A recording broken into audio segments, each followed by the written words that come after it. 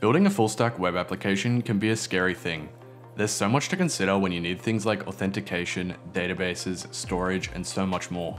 Using AWS Amplify, you can create very in-depth serverless backends with a simple command line interface. It allows you to get your ideas up and running quickly and easily while using the tools you love like TypeScript, Next.JS, and GraphQL. Recently, my example code for getting started with AWS Amplify and TypeScript was just merged into the Next.js codebase. In this video, I'm going to be going through how you can optimally set up all of these technologies to work together so you can get started coding as soon as possible. If you're new to the channel, please consider subscribing if you want to see more videos like this. And if it helps you out, please remember to hit the like button as well. Remember, you can always check out the code on GitHub at any time using the link in the description. Before we get started, let's quickly take a look at what we're going to be building. We'll be building a simple to-do list using AWS Amplify's Authentication and GraphQL API. We're going to be taking advantage of Next.js's dynamic routes and using static site generation for the individual to-do pages. On the home page, we're going to be using Next.js's server-side rendering to list out all of the to-dos that we've created. We're going to be implementing an authentication system for users to create and sign into their accounts, as well as authentication rules for the backend, so only the owners of a to-do can update and delete their own to-dos. Finally, we're going to be creating a GraphQL API as well as a schema-based database that's all hosted on AWS infrastructure and can be modified anytime via the Amplify CLI. To initialize your Next.js project, open up a command prompt and type npx create next app and then the name of the application you want to create. Change directories into the application you just created and then run npm run dev to run the server. Once you've had a look around, kill the dev server and type in code dot to open up this directory in Visual Studio Code. To clean up our repository a little bit,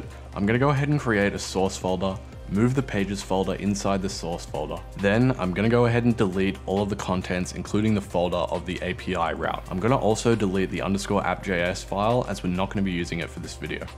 To get started using TypeScript, the first step is to create a tsconfig.json file at the root of your directory. Now let's go back to our command line again and run npm run dev.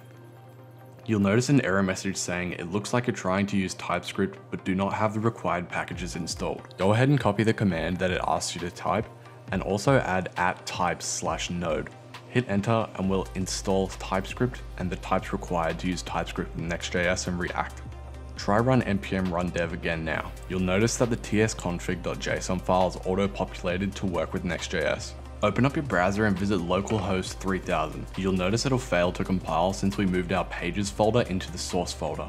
Open up index.js and add one more directory with .. in front of the styles import. Revisit localhost 3000 and everything should be working. All we need to do now is just change our JS file to a TSX file.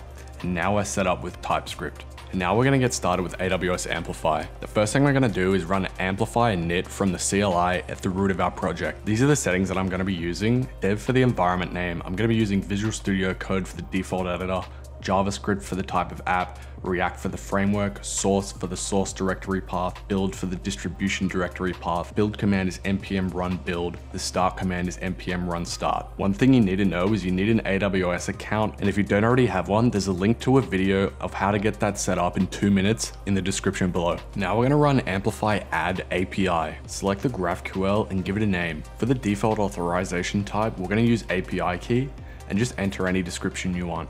Give it a length of how many days you think it should expire in, and when it asks you if you want to configure advanced settings, make sure you say yes.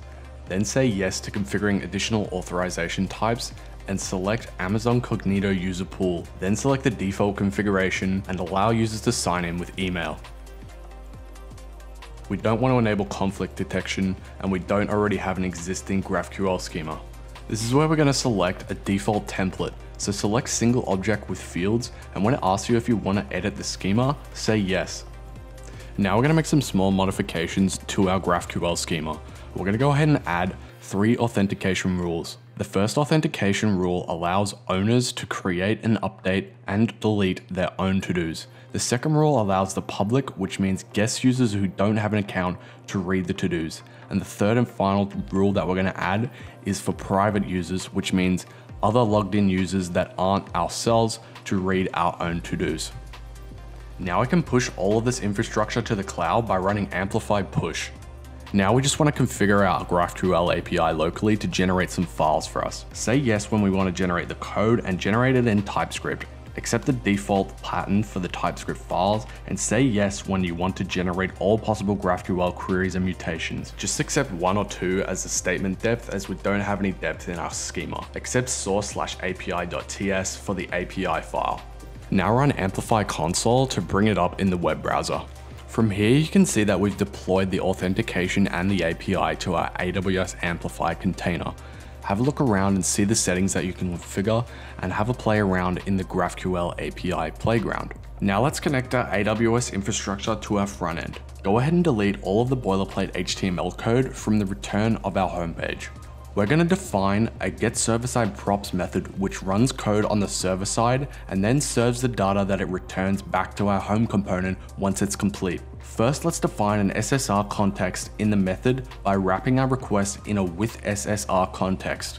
Next, let's add a server-side API request from the GraphQL API by writing ssr.api.graphql and providing it the list to-dos query.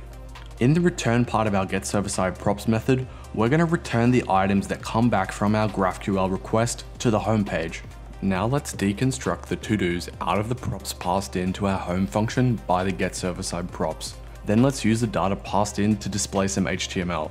We'll create a parent div with the container styles, and then we'll create another div with the grid styles, and this grid will contain a list of all the to-dos, and each item will have a link to that specific to-do page. Then we'll create a form that allows us to create a new to-do. What we're going to do with this is we're going to wrap it all up in an Amplify authenticator, which means that this form can only be accessed by users who were signed in with our Amplify authentication. Now let's create a function to create a new to-do. We'll be passing the event from the form as a parameter, and we'll need to prevent default on the form to stop the page from reloading.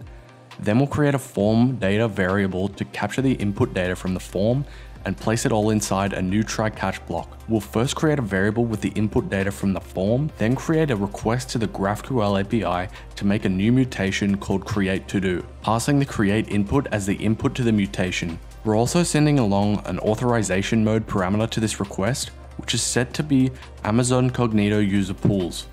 This means the signed in user information is sent along with the request so that it can be properly authenticated on the back end.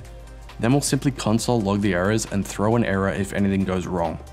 Now to use all of our AWS Amplify functionality in the front end, we're going to need to install 2 packages. First one is AWS Amplify, and the second one is AWS Amplify UI React, which is going to give us pre-built UI screens for things like logging in and creating accounts. Now let's go ahead and add all of our missing imports, and if you don't have this option, remember you can always copy the code from GitHub from the link in the description. Then to solve a small little TypeScript bug, we're going to have to import GraphQL auth mode from AWS Amplify API. Finally, we'll need to import the Amplify Authenticator package. Now let's configure Amplify to use our settings from the CLI by importing Amplify from AWS Amplify, and then import the AWS exports file, which contains all of our configuration. Now call Amplify configure by spreading the settings into the parameter and also enabling SSR to true to enable Next.JS server-side rendering support. If you check out the page now, it should look something like this, with a nice little login page. Alright, now we're going to move on to creating a page for each individual to-do. So firstly, create a folder called to-do, and within that folder, create a file called bracket_id_bracket.tsx. This is using Next.js's dynamic routes to capture all pages that are under the /todo/id route. Here we're going to use Next.js's static site generation by using the getStaticPaths method. GetStaticPaths creates a static page for each of the IDs you return from this function. So what we're going to do is return all of the IDs from all of our to-dos by making a query to our GraphQL API called list_todos. Then we'll map over this response and extract out all of the IDs, which we're going to use to return as a list of paths to create static pages from. Now to provide each individual page the information it needs to display the individual to-do, we'll use getStaticProps. We'll create another SSRContext and call the GraphQL API to get an individual to-do by its ID with the getToDo query. Now we'll create the to-do page code. We're going to be using Next.js's useRouter hook to make calls to the router. Firstly, we're going to say if this page is a fallback, which means it hasn't loaded properly on the router, just display a loading screen. Otherwise, we'll just return the information of the individual to-do. Then we'll add a button to delete the to-do down the bottom of the page. We'll handle this button click in an async function to mutate the data. Chuck all of it in a try-catch statement, and as usual, make a request to our GraphQL API with one of our pre-generated mutations and mutation types. Once we've successfully deleted it, we'll navigate back to the home page. And of course, we'll need to configure Amplify as we did in the home page here too. Now we just need to make one small change to include the router on the home page so that when we create a new to-do, we get navigated straight to it. We'll need to include use router again in this home page, and then we'll just call router.push to the ID of the newly created to-do. Let's test it out. I'll go ahead and create an account and then create a to-do that says, "Hey YouTube." Hit the create to-do button and we're navigated straight to the to-do page that we just created. Now I'll hit the delete to-do button and we'll get taken back straight to the home page with the deleted to-do no longer there. And that's it. If you enjoyed this video, please remember to hit the like button. And if you want to see more content like this, remember to hit subscribe as well. Thanks for watching.